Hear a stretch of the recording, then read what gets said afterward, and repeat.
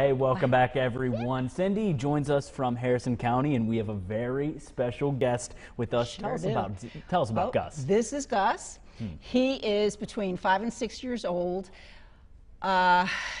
Guessing mountain cur shepherd mix. He's got He's a some big boy. Yeah, and he's got some pretty subtle brindle markings and some, not quite shepherd fur, but sort of thick.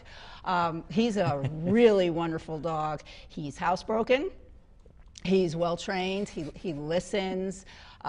He doesn't like chickens, or he does like them. I don't know, but he likes them too much if he likes them, and that's why he was surrendered.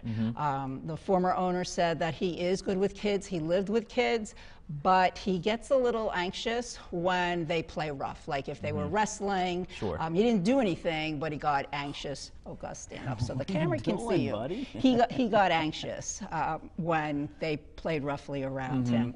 He followed his former owner everywhere she went, so he attaches. He bonds really, really closely. He gets along with most dogs, but if someone does have a dog, then we're going to require a meet and greet. You might want to take him home.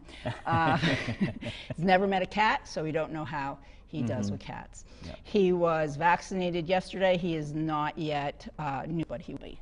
All right. And if people, I'm sorry to interrupt. I was going to say he's available immediately for adoption. Yeah, I was going to say, let's see real quick how people can. Well, they can either come meet him at the pound, or they can go online to Harrison County Dog Pound Volunteers.org and fill out an online application. But we also have applications at the pound. Well, there you go, Gus. Good luck. Thank you for visiting us. Let's get Gus adopted, everyone. He's a very sweet boy. Look at him. He's so calm, mild-mannered. This is what he does. Yes, exactly. All right.